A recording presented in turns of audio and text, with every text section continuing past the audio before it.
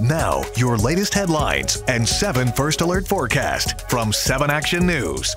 Sponsored by Henry Ford Health System. All for you. Hello, I'm Carolyn Clifford, and here are your headlines from 7 Action News. The discovery of 2 bodies is at the center of an investigation in St. Clair Shores. Police are digging to determine if it's a murder-suicide. They found a woman's body at a home on 12 Mile after the body of a man turned up in Lake St. Clair. His car was nearby, and it led them to the house where the woman died. 2 girls escaped an apartment fire blamed on a hoverboard in Wixom, but tragically, the family's dog, Max, died of smoke-related injuries. We're told the hoverboard was charging underneath a bed when the flames broke out.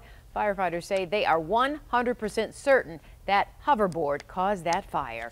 Governor Rick Snyder and the State Office for New Americans hosted the annual Appreciation Gala in Dearborn. It celebrates the innovation and economic contributions of immigrants. The governor says he takes pride in making Michigan a state that welcomes all, but he noted the nation's policies are not moving in a positive direction right now.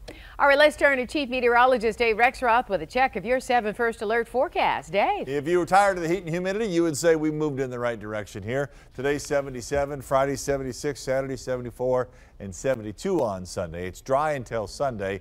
Sunday night, and Monday, a pretty good chance to be wet. That's the leftovers from Tropical Storm Gordon.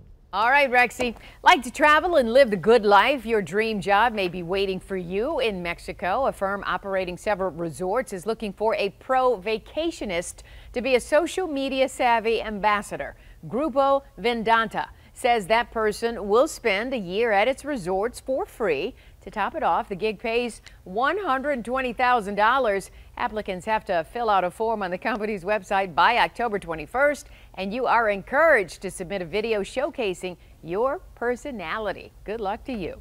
Those are your headlines. Remember to go to WXYZ.com and our 7 app for news anytime. Have a great day.